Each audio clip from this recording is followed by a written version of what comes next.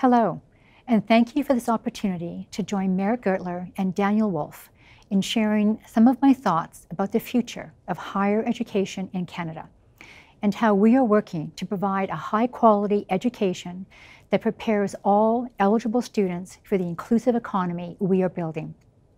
I want to begin with the current status of Canada's university-educated population. The email advertising this event noted that Canada was recently named by the OECD as the world's most educated country, with an astonishing 50% of its population completing post-secondary education. To be clear, though, that figure includes both college and university completion, which together boosts us to the top spot for post-secondary education as a whole.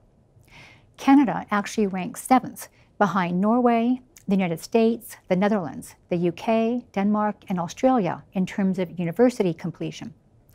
This observation is no mere quibble if we hope to create the knowledge economy to which we aspire.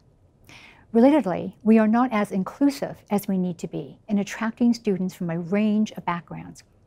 Consider for a moment the significant underrepresentation of Indigenous students, or women in science, technology, engineering, and math, or the percentage of Black students. We need students from diverse backgrounds for 3 reasons.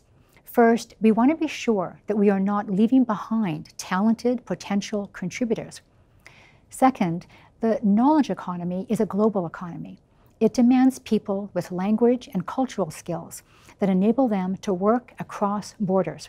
Third, we enjoy a stable, if not always harmonious, social order, partly because historically, the rate of upward mobility of Canadian immigrants has been rapid. However, that rate has slowed since the 1990s. The most recent OECD Employment Outlook from 2017 does conclude that the majority of OECD countries have managed to better integrate women and potentially disadvantageous groups into the labor market, but more still needs to be done.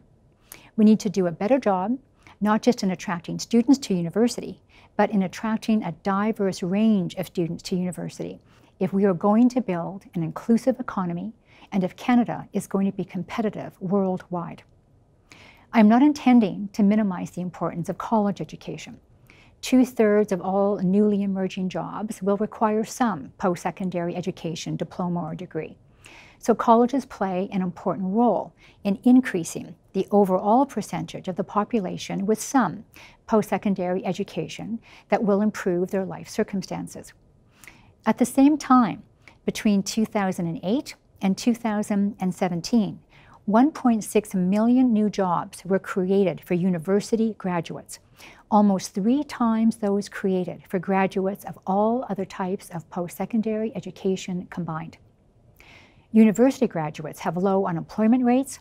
They are more likely to be working at a job related to their academic studies and have the highest lifetime earnings in Ontario.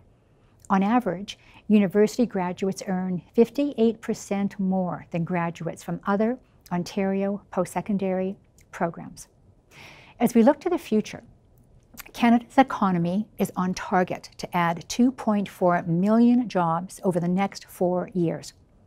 The labor market trends will be profoundly affected by technology and computerization, as well as the globalization of economic markets. So while we may not necessarily right now need to worry about Isaac Asimov's prediction, which goes something like this: in the factory of the future, there will be a man and a dog. The man will be there to feed the dog will be there to keep the man away from the machinery. Nevertheless, as a recent RBC research paper, Humans Wanted: How Can Canadian Youth Thrive in the Age of Disruption, has suggested, 50% of Canadian jobs will be disrupted by automation in the next 10 years. Some jobs will be de-skilled or eliminated altogether, while new jobs will emerge to invent, design, advertise, market, install, repair, and maintain complex machines, including computerized and robotic systems. Generally speaking, the fastest growing sector is the service sector. And while de-skilling has occurred for some of those jobs, more of the growth has been associated with an enlargement of skilled employment requiring higher levels of conceptual autonomy and complexity in skill sets. Industries projected to have the strongest employment growth between 2017 and 2026 are those related to professional and scientific services, including computer system design, healthcare, media and entertainment, and non-automotive transportation equipment, including aerospace, railroad, and shipbuilding. Daniel has already discussed the implications of that for skills. So yes, there will be significant increases in careers demanding digital fluency, as well as human skills across all sectors: critical thinking, social perceptiveness, active listening, and complex problem solving.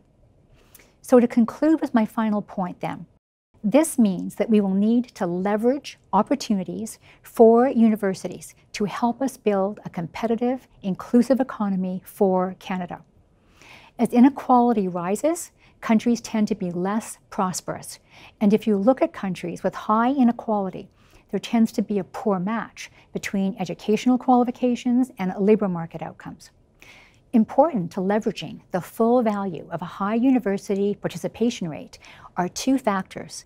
One, collaboration across sectors, and two, Canadian policy aimed at creating favorable conditions for an inclusive economy where there are good outcomes for both individuals and for business. So key to building an inclusive, competitive economy is strengthening collaboration between those interest groups with the biggest stakes in university education. We might take our cue from Denmark, one of the countries that outshines us in terms of university completion rates. In Denmark, umbrella organizations of universities, corporations, and government consult regularly and frequently with each other. They sponsor research that helps them decide on areas of the economy that are likely to experience employment growth. This arrangement has been helping to keep Denmark's per capita income higher than Canada's, its unemployment rate lower, and as surveys consistently show, its people happier. In short, it seems to me that if one favors a system of higher education that is well suited to the needs of this country, in particular, the need for more university graduates from more diverse backgrounds to achieve rapid upward mobility, we need better coordination between government, universities, and employers to help ensure a match between labor force skills and the needs of the economy.